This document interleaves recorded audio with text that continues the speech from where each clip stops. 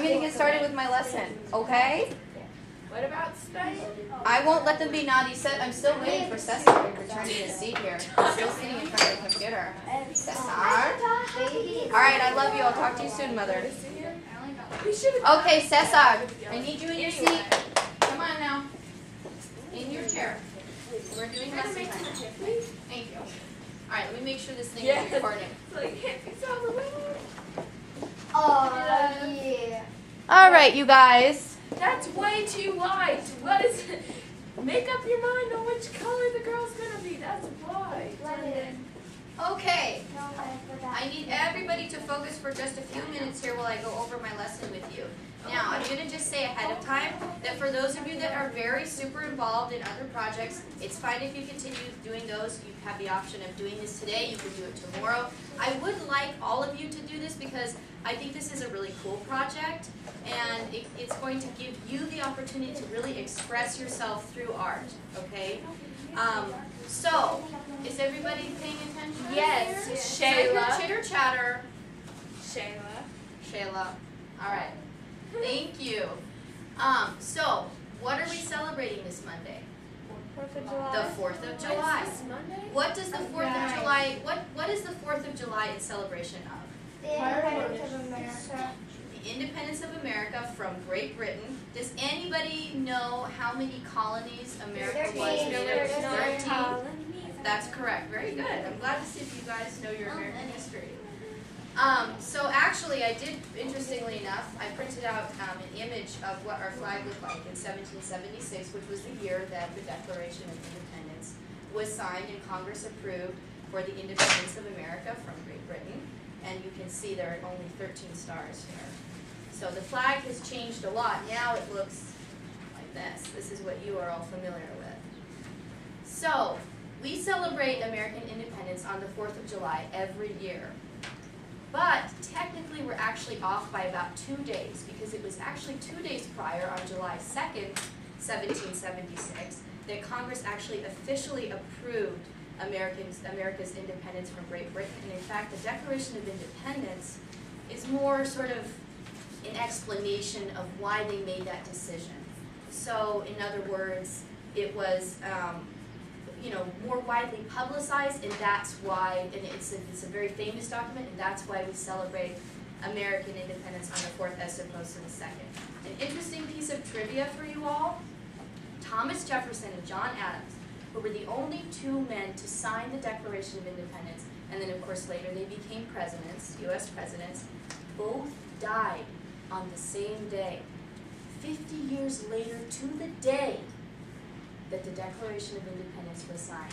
So they died on July 4th, 1826. Isn't that something? I hear that and it sends chills up my spine, okay? That is really eerie. So that's an interesting piece of trivia for you. And so, because the 4th of July is coming upon us this Monday, I would like to devote the project that we do today to sort of your concept of what it means to be a young American. And I'm going to talk to you all on a deeper level because I believe that you're all very intelligent and that you can understand this. It means something different to all of us in this country, what America is, what it symbolizes, okay? It means different things based on our own heritage. Maybe you weren't born in this country. Maybe your parents were born in another country, okay? Does anybody want to share a little bit about their heritage? Maybe some of you are from Mexico. Maybe you want to do, we're doing scratch art. I'm going to show you the examples. Wait, I took the example of the scratch art. Did somebody remove it? It was up here.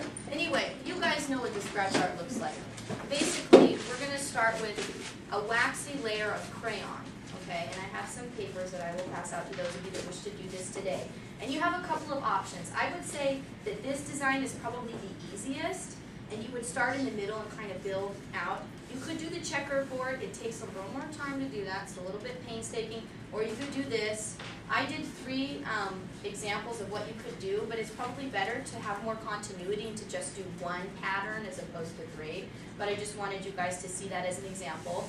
What we're going to do is we need to make sure that we have a nice layer of waxy crayon, okay, so that when we scratch through the paint after we paint this black, okay, when we scratch through the paint with these wonderful tools here that Cesar sharpened for us, thank you Cesar, okay, we want to make sure that it works. And if you don't put enough crayon, in other words, if you just kind of go like this, you know, just fool around, okay, it won't work.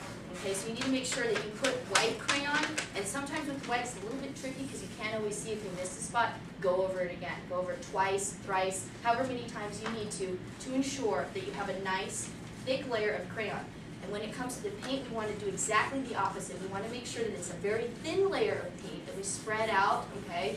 We make sure we cover all the crayon, but we spread it pretty thinly so that we can scratch through it more easily. Okay, so I want you guys to use red, white, and blue. But if you're from Mexico, maybe you want half of the flag to have, you know, the Mexican colors of the Mexican flag, like green, okay, as opposed to blue. Green, white, and red. Question? What does a Brazilian flag look like? Good question. There's a computer right here for those of you that need to look up any countries or anything like that. Is one of your parents from Brazil? Awesome, that's great. So everybody refers to America as sort of the cultural mosaic, meaning that we all come from different countries and that this country is very unique in the sense that it's relatively new in comparison with other countries. And that's a huge part of American identity, is that we come from all over the globe. So I think one of you is Greek, am I right? Is there? So I think the Greek flag has blue and white, right? Is that what it is? So maybe you want to leave out the red, or maybe you want the red to seem like sort of an intrusion, you know, upon your culture or heritage. I'm not sure. What does America mean to a foreigner? Maybe America symbolizes false promises to a foreigner. Maybe your parents came here with hopes of you know, success, abundance of wealth, and so forth, and maybe they've been somewhat disappointed. This is a very hard time that we live in today. You guys are the next generation of Americans, okay? So there is a lot of sobering stuff that's going on right now. People are suffering economically. It's almost like the Great Depression, and you know, we're at war. I think that since 1776, when we declared American independence, a lot has changed in this country. I think you would all agree. Those ideals of independence, think of how much we rely, all of your clothes that you're wearing come from China, pretty much, okay? Think of how heavily you rely on other countries for industry and that sort of thing, okay? A lot has changed in this country. The ideals of freedom and independence, okay, that this country, the foundation of what this country was built upon, have those things been as constant as the Northern Star? Or have we lost our way? Okay, so I have some images here for all of you, and I will just describe briefly what I'm going to do with my own project here. And if you guys need to make copies, I think we can probably figure out how to make copies, okay, if some of you need, you know, more of these. But I just printed up some images that might be meaningful: the Statue of Liberty, bald eagle, etc., fireworks, because that's often how we celebrate the 4th of July, with a barbecue, with some fireworks, surrounded by family and friends, okay? I want you guys to really delve deep with this. I want this to be like a cathartic experience for you. Are any of you familiar? Have you ever heard the term cathartic? No. Okay. Cathartic means healing through art. So a catharsis is when you heal through art. In other words, some kind of art form. Like you have some pain, some guy that you had a crush on, you know, he doesn't like you back, and you feel heartbroken over it. So you write a song, or you paint a painting with a broken heart. That's catharsis. That's healing your emotions through art. So this could be a very healing experience for you guys. I want you to really express what your identity is as an American in this piece. Now maybe you have a lot of pride in your country. Maybe you want to show all that iconic imagery of the bald eagle and the Statue of Liberty, okay, and freedom and all this sort of thing. It's up to you. This is a very personal project. Now, I am going to go ahead and pass out all the materials, all the tools that we're going to need to those of you that would like to do this. So for those of you that would like to do this, can I please see hands in the air? 1, 2, 3, 4. Great. Everybody here? Okay. 5, 6. Great. Cesar, I want you to do this. Okay? No, you're going to have to do it now, Cesar, because you're empty-handed, okay? What's the paint do? The paint. Over top? It's just the painting section is going to be over here, and it's a very thin layer of paint. It's different than the paint that you're working with. It's a kind of paint that will scratch easily. And I will show you guys all how to do it. As soon as I pass out everybody's papers to them, I will have you all kind of gather around over here while I show you how I'm going to paint over mine. And then, of course, I will be available to help you. What does it do? It covers up the crayon. Where is that thing? Because I was trying to show you. The crayon, what happens is the crayon kind of, as you scratch through the paint, the crayon is exposed and shines through. So you see these cool colors shine through. Where is that? You guys, honestly, like, where is that thing that I just, what's this? Okay, this is an example right here. Okay? Now, I think my mother must have done this. It looks like her work. She just did a red crayon. Okay, but you can see how you scratch through the paint, right?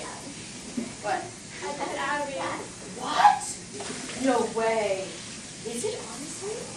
My gosh, you guys are talented. Well, I'm so glad to have you present today because I think you can totally help our fellow students here. Okay. Oh my goodness. This one, look at this. Wow, that is something. Oh my gosh. I can't wait to tell my mother that. That's really something else. Okay, so let me go ahead and pass out the paper. Where did the paper end up? It was right here. I think maybe I took it over here, didn't I? Oh, you guys, I'm so discombobulated today. What are you trying to do? Break that person's butt? Let's see here. I think you've already put him through enough pain. All right, where is that By paper? the Is neck. that, do you guys see some thick paper over there? It's over there. Oh, it's over there. Awesome. Thank you, thank you, thank you. You guys can be my eyes today because mine apparently not working. All right, so everybody wants to do this. That makes me very excited. And you're quite the expert here. My goodness. And if any of you need suggestions for how you might choose to express yourselves with this piece, just let me know.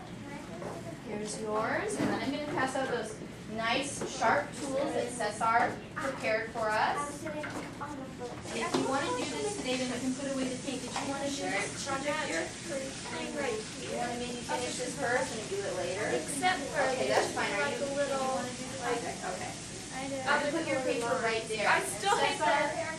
we need to make sure that you dry your area. There's a lot of water over there. I don't know how things got so watery. It's like it's so pokey. You want to make it good? Okay, so for those of you that want to make it right away, that are still painting, we can put the paints away while we do this. Okay, now who else? Does everybody have a paper? Lauren, where are you sitting? She's sitting right there. Okay, she's got a paper. Okay, great. So I passed out all the papers. Now I'm going to go ahead and pass out. Now, okay, I'm obligated to tell all of you now. I know you aren't a rowdy lot, okay? But these right here, they could be used as weapons.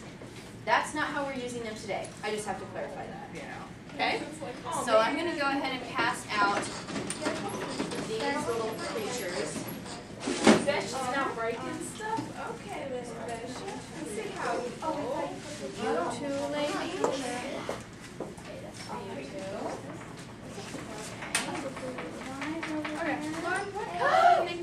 All right. And then we'll keep that. Told you, I'm gonna do it purple. later. Okay. Alright, now I'm gonna purple one. So now I'm going to need everybody to come over here. Let's huddle together. I'm going to reposition the camera so that my mother can see all of this. She needs to be distracted right now. She's very sad. All right. There's a lot going on. Everybody say hi. Say we love you, Miss Nelson. We love you, Miss Nelson.